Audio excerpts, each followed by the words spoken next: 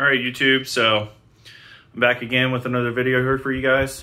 I'm going to give you a tour of my office, comic book room, PC, gaming area. So we're just going to kind of circle around the room here a little bit and just kind of give a little quick video update here.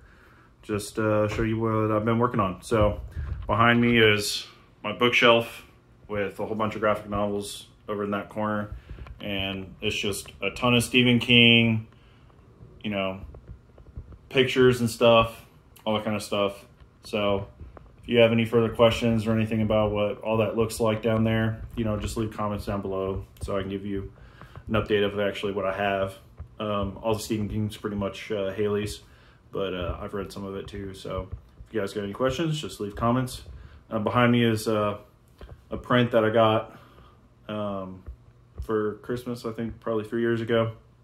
And Hailey was real nice that she basically put it in a frame. It's basically just a really cool playing card print. So it's all laid out. And then if we just circle around, over here behind me is my comic book display. So we put this up yesterday, finally, after being here for a year. You know how it goes, but quarantine gives you all kinds of opportunities. So we got that up. Holds about 15 books right now, 5 on each shelf. So I've got some of my Marvel stuff up there right now. It's pretty awesome. And I got Fat Boy beanbag, which you can tell is being sat in by me, Hailey. She'll come in here and just see what I got going on. And then down over here is my filing cabinet. It's got all my books in it. I got some of my displays up here, some original artwork on top. Just one of my other posters with all the scary slasher guys. Picked that up at a Fan Expo, I think 3 years ago. And then that's just my desk with my PC, my pops, my recent video. You guys would have recognized that little pile right there.